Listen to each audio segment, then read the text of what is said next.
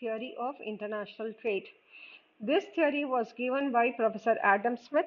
It is a simple 2 by 2 model in which there are two countries and two commodities. And there is also one resource, and the classical economists considered the resource to be labor. The succeeding economists, they considered any common resource, need not necessarily be labor.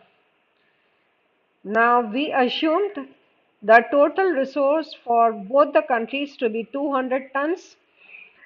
There are two countries, Ghana and South Korea, and two commodities, cocoa and rice. Ghana requires 10 tons of resource to produce 1 ton of cocoa. So production of cocoa in Ghana is 200 upon 10, which is equal to 20 tons. Ghana requires 20 units to produce 1 ton of rice. So the production of rice we will calculate in the same way, the total resource 200 divided by 20, which is equal to 10. So Ghana can either produce 20 tons of cocoa or 10 tons of rice. In the same way, we calculate the production in South Korea. Let us assume South Korea requires 40 units for cocoa production. So, cocoa production in South Korea is 200 upon 40, which is equal to 5. South Korea requires 10 units for the rice production. So, rice production in South Korea is 200 upon 10, which is equal to 20. Now, we tabulate the total production in both the countries in the table. First column we take countries which are Ghana and South Korea. Second column is for cocoa and the third column is for rice. Ghana can either produce 20 tons of cocoa or 10 tons of rice. Now you have to remember it is either or, because for production of cocoa, Ghana is using entire 200 tons of resource. So either it can produce 20 tons of cocoa or 10 tons of rice. Similarly, South Korea can either produce 5 tons of cocoa or 20 tons of rice. So it is either or. From this table, you can clearly understand that Ghana has absolute advantage in the production of cocoa, while South Korea has absolute advantage in the production of rice. Now, let us assume initially there is no trade. When there is no trade, both the countries have to produce both the goods. And let us also assume that both the countries use 50% of the resource for the production of cocoa and 50% of the resource for the production of rice. So what we do is we divide the numbers in the earlier table with 2. So we get 20 upon 2 is equal to 10 and so on. So production of cocoa in Ghana is 10 units or 10 tons, and production of rice in Ghana is 5 tons. Production of cocoa in South Korea is 2.5 tons and production of rice in South Korea is 10 tons, and the total production is 12.5 and 15 respectively. Now if both these countries start trading, Ghana will produce cocoa because it has absolute advantage in cocoa production. South Korea will produce rice because it has absolute advantage in the rice production. So Ghana will specialize in production of cocoa and South Korea will specialize in the rice production. And the total production comes to 2020. Now Ghana will not produce any rice, or the production of rice is 0 in Ghana.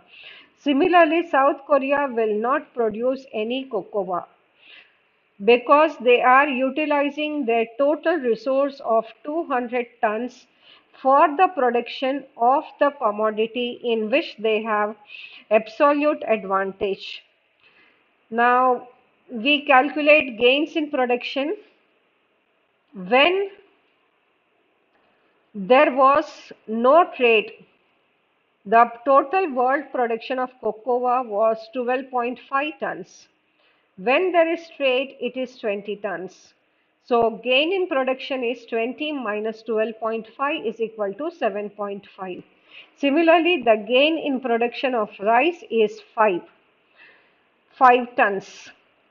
Now coming to consumption after trade.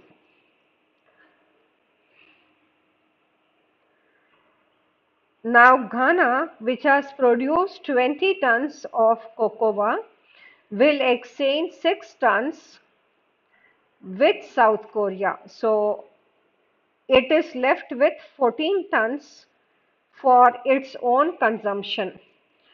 So it is consuming 14 tons of cocoa and giving 6 tons to South Korea. In return, it is getting 6 tons of rice. So we have the table for consumption after trade, and the total comes to 2020 for the two goods. So whatever is produced is consumed. The theory is based on some of the assumptions. The assumptions are only two countries and two goods, which we have already seen. Zero transportation costs, because if transportation costs are included, one problem is the model will not remain simple, it will become complicated. And another problem is the advantage which countries are having may disappear with the addition of transport cost. There are similar prices and values of both the goods in both the countries. Resources are mobile between goods within countries but not across countries. What this means is resources can move easily from cocoa production to rice production and vice versa. But they do not move from Ghana to South Korea or from South Korea to Ghana. There are constant returns to scale. That is, there are neither increasing returns to scale nor diminishing returns to scale. But in reality, this is very rare situation. Companies either have increasing returns to scale or diminishing returns to scale. And the last assumption is the fixed stock of resources. It means that the resources are fixed, 200 tons. Now, sometimes in reality, the new resources get invented and sometimes the existing resources uh, may be lost out due to some reasons, maybe the used off totally or maybe depleted. Like in US some time back, shale gas was found and it impacted the prices of oil in the world very much. So the new resources may be invented. In India also, ONGC continuously keeps exploring for the oil reserves. So this is also not a realistic assumption, but of course it is a very simple model. Thanks for watching. Any questions or any comments, you can put it in the comment box.